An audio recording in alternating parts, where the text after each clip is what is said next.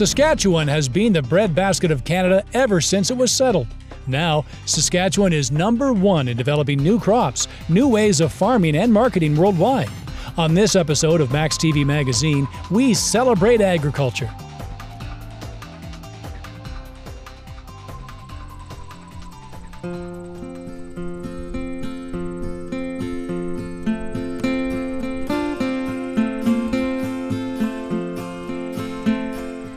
Oh, smell that beautiful, fresh Saskatchewan farm air. Welcome to another edition of Max Magazine. I'm your host, Brad Grass, and today we're at the beautiful Bovee Farm in Indian Head, Saskatchewan. Now, it is glorious out here.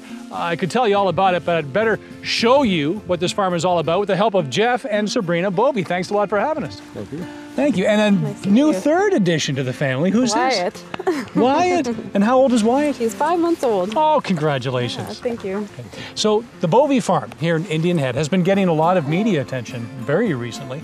But for those viewers out there who maybe aren't aware, why don't you tell us a little bit about what the Bovee Farm is all about, what makes it special? Oh, and your new website, too. Sure. We started our farm 2 years ago, and in the last 6 months, we've been working hard to produce our website called thegrazinggoose.com. So everything is seasonal and everything's raised outdoors on grass pastures, as you'll see. And in doing that in the most mindful way possible, so we don't use any antibiotics or any hormones. It's no argument here. Farming has always been a major building block of this beautiful province. The agriculture industry is constantly developing new and better products and ways of farming and more efficient. Scientists work together annually to produce better ways and products for farming, and that is what our first story is all about. A Saskatchewan invention and a farmer who grows it.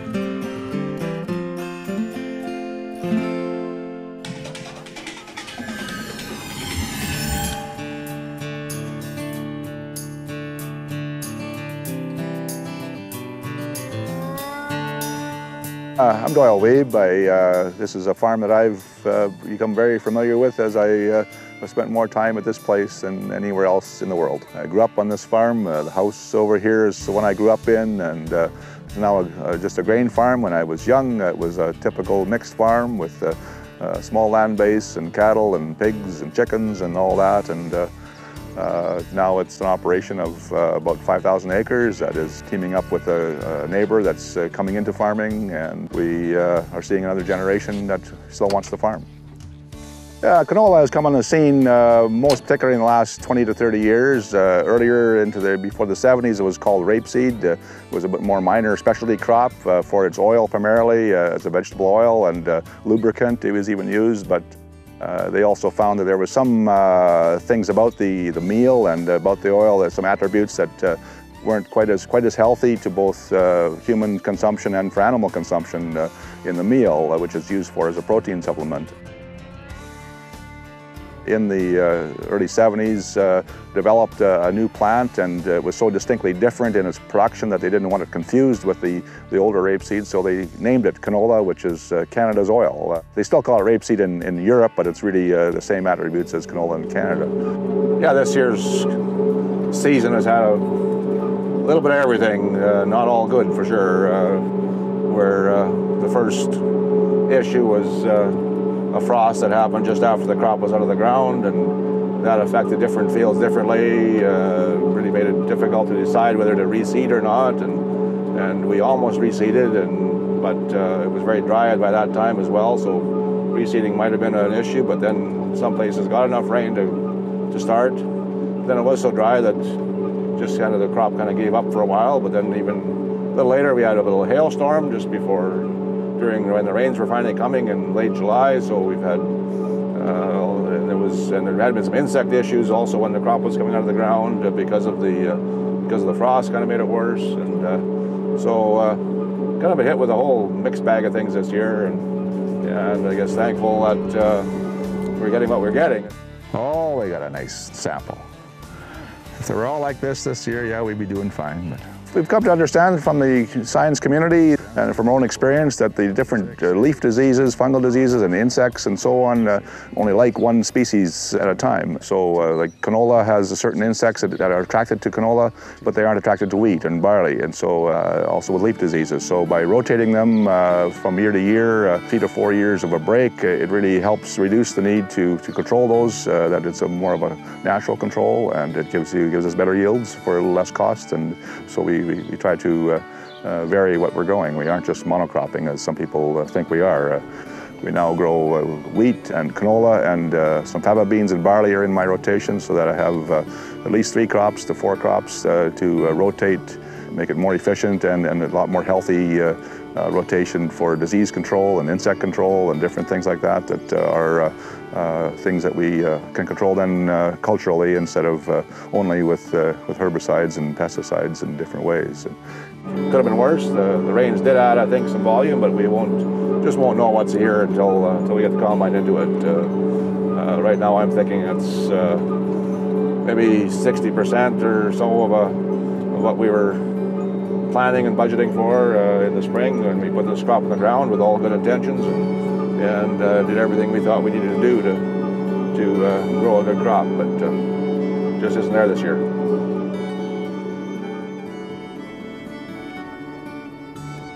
I've gone some years where every time I drive past a field, I just marvel at it, and it was so nice to get it into the bin and just say that was a job well done, and thank the weather gods for providing their part of it.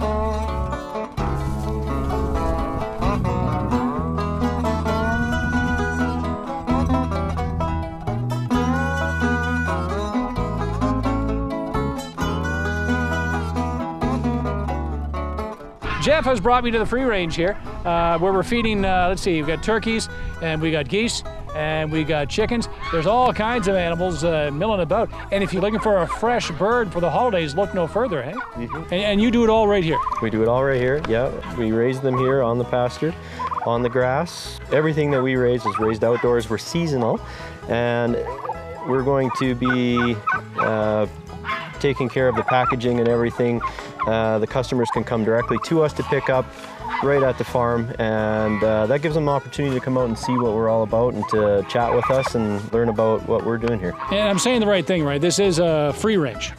This is free range, yeah, but you know what? The term that we prefer to use is pasture raised or pasture based, and we're proud of that. We're raising our animals all outdoors on pasture all season, and it's really something that we're excited about, I think. In the agricultural industry, there's all kinds of animals that are raised for their meat or other products like eggs or milk or honey. And with new developments in farming, getting better and better all the time, new products that are happening, it's no surprise that partnerships are being formed, and from those partnerships, we get some very, very sweet rewards.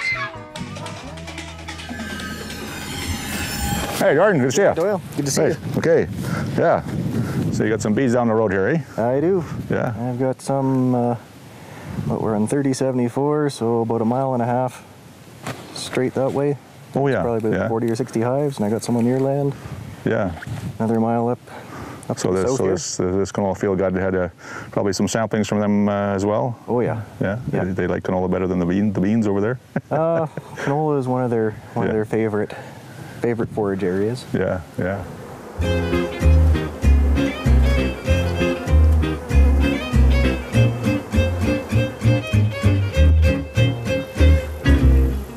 My dad started in our backyard with about 2 beehives. I clearly remember them under the crabapple tree in the backyard. That was about 1975.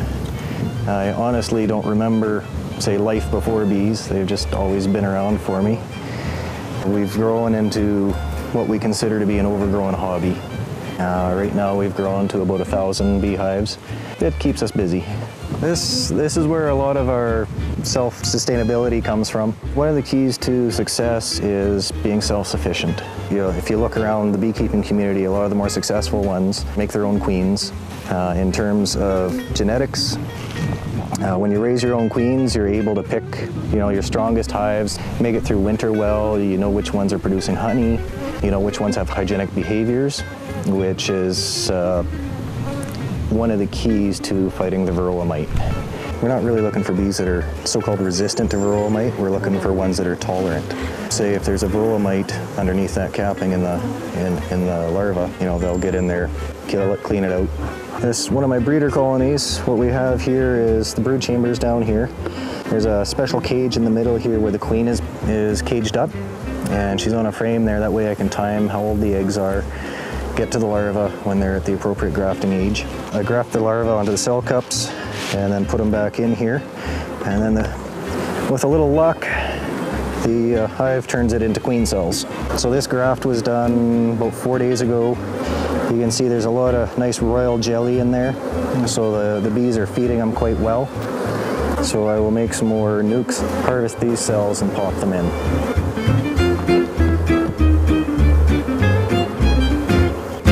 These are baby hives, or nukes as we call them. They're set up with brood, which is the baby bees in various stages from egg to capped. These here are queen cells. So I'll pop one of these into the nuke. These are ready to emerge in a day or so. This area here, these are all workers. When they first come out, they clean the hive a little bit, turn into nurse bees, then it goes foragers, then guards. The drones are the male bees. One purpose, and that's mating with a queen. Drones don't have stingers. Yeah, that one's getting me there.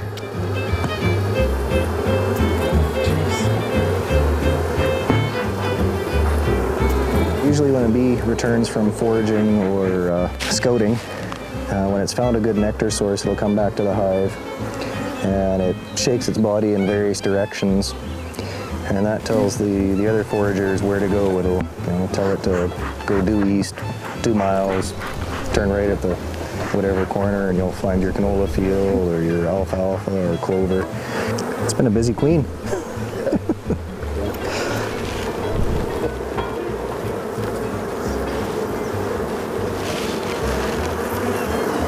Beautiful honey in there. So you can see here, they're starting to cap it over.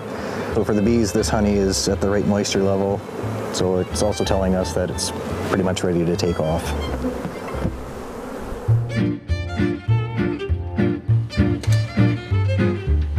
This is my brother Brendan.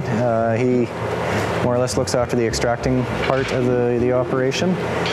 Helps with, you know, the paperwork end, CFIA regulations, making sure everything's documented, and helps recruit a lot of the labor we have around here. We try to staff from within the community, which involves, you know, high school kids. We usually start them off around grade 10. Some of them have stayed with us through 2-3 years at university, so they're with us for 4 or 5 years. These vats hold 10,000 pounds. Most of what you see there was extracted yesterday. During our peak season, we usually fill about 1 tank a day. You know, it's a short season, but fairly intense. We're members of the Alberta Honey Co-op, so we ship it off to Bee Made Honey. So it'll show up in your local grocery stores as Bee Made. Every beekeeper in Saskatchewan that I know of has had a significant loss in the past 10 years. Whether that's beekeeper mistake, varroa mite, you know, disease, you know, it's multifactorial. This year, the bees overwintered very well. Approximate losses are 10 to 15%, which is way better than the 20 to 30% of the previous years. I think there's an estimated 105 to 110,000 colonies producing in Saskatchewan this year. This is my father, Len. He's the one that founded this place back in, I guess, 1975 with the 2 beehives. And has kind of kept me employed ever since.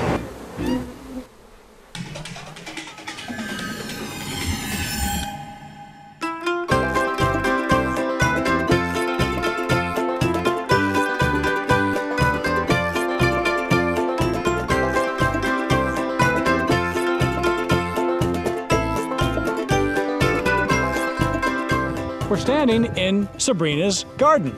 what I like is you carry through that whole organic, healthy experience in your own garden. That's right, yeah. No chemicals whatsoever. Everything here is grown with love. The message we really want to get across here is get to know your local farmer. That's right, yeah. That relationship's so key, and we want people to connect to that person.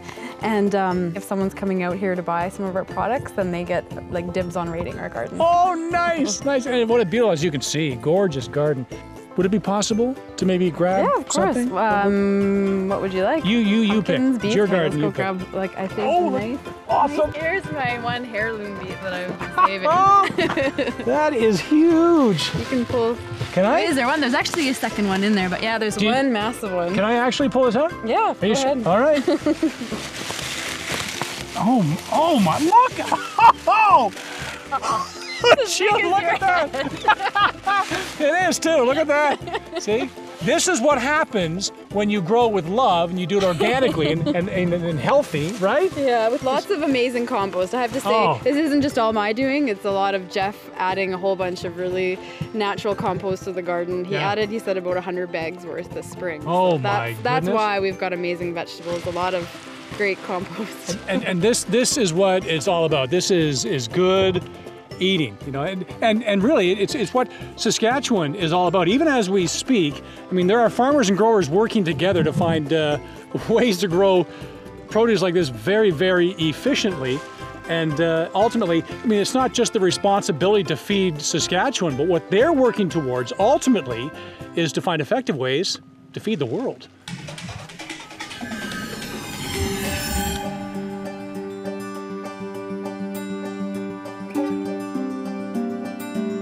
So pulse, by the traditional name, means legume crops that are consumed as whole seeds by either humans or livestock. So for example, peas, the whole seed is used and consumed by many people throughout the world, right? The pulse crops that we grow here in Saskatchewan include peas and lentils are our main ones. Then we have chickpeas, faba beans, dry beans, and we also have soya beans. Now, soya beans is kind of a quasi-pulse because there are food-grade soybeans that are consumed as whole for humans, but the main focus for soybeans is really for the oil crush. Well, Saskatchewan is very important to both the Canadian pulse industry and the global pulse industry. Saskatchewan produces over 95% of Canada's lentils and chickpeas and 65% of Canada's peas. These are all varieties developed in Saskatchewan. These are all varieties from the Crop Development Centre that are here. Saskatchewan is the breeding ground for pulses in Canada, and really probably, you know, North American wide, especially for the peas and the lentils. The varieties that growers are now growing perform better agronomically, they have better yield, they have better disease resistance, and I think that speaks to the partnership that growers have had with the University of Saskatchewan Crop Development Centre over the years that has been a major reason for the increase in yields and productivity, and really helping to place Canada on the global stage for pulse production and exports. We do plant breeding for peas, lentils, beans, chickpeas, and faba beans. We also work on soybean. These are some of our pea yield trials. We're looking for the higher yielding varieties as part of variety development for new varieties for Saskatchewan farmers. There's been many advances in the pulse industry in terms of variety development, to herbicide tolerance, to disease tolerance, to just, you know, marketing characteristics. There's lots of advancements that we've benefited from the Crop Development Centre at the university. This is an isolation tent. We've got some faba beans growing in underneath of the tent.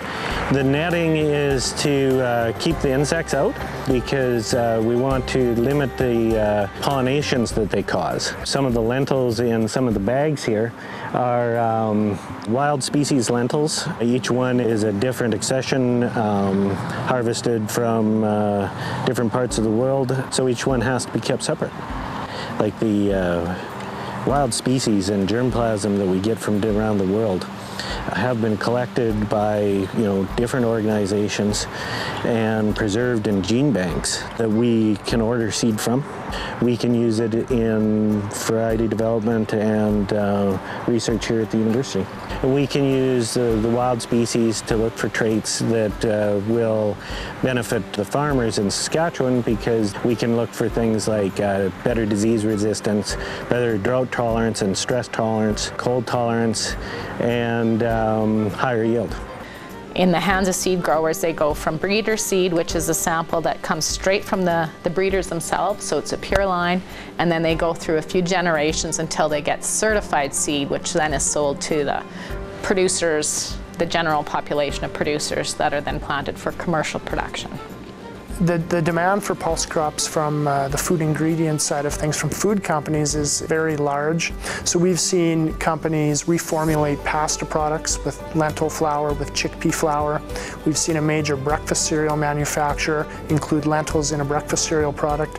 So I think we're just on the tip of the iceberg with respect to increasing pulse utilization. Food companies are interested in the benefits for the nutrition label on the back of the package: higher protein, higher fiber, high micronutrient levels, all of which help really provide increased nutrition for consumers. Well, I think the future of farming and markets is tremendously exciting for Saskatchewan agriculture. We're expecting to see a population on the planet of 9 billion people by 2050, and we think pulses and plant-based protein can play a tremendous role in providing food security to a hungry, growing world.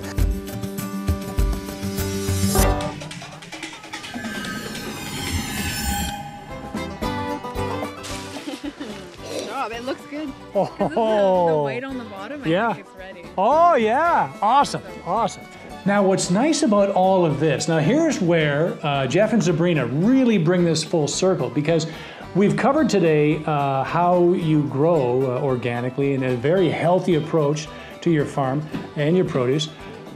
But now you also help us in how to think about the healthy ways in which we eat. That's right. So I'm offering a retreat on the farm, and at the retreat women can come and learn about the psychology of eating and really participate in some great strategies to put their cravings on hold and do some really awesome things when it comes to refocusing on their eating and making better choices. Because that's the key, right? Because we talked about all the information that we're bombarded with all the time, but no one ever really talks about how to think about those cravings that you have, or how to think about what it is that you're putting into your mouth. Yeah, no, it's huge, right? Yeah. You can really change everything by changing your thinking around food and making the better choices, and that includes the portions that people are making, the quality of the food that they're consuming, and how they're able to change their whole eating environment, basically. And this right here is one of the many reasons why Saskatchewan has always been considered the pride and joy of the farming community in the country. I mean, it's farms like the Bovee Farm leave a lasting impression on the mind that lasts forever. And farming improvements like right here at the Bovee Farm make me proud to say that Saskatchewan is my home. So thank you once again for allowing us to be here, your beautiful farm and your gorgeous family. Okay, and thank you for joining us in yet another edition of Max Magazine.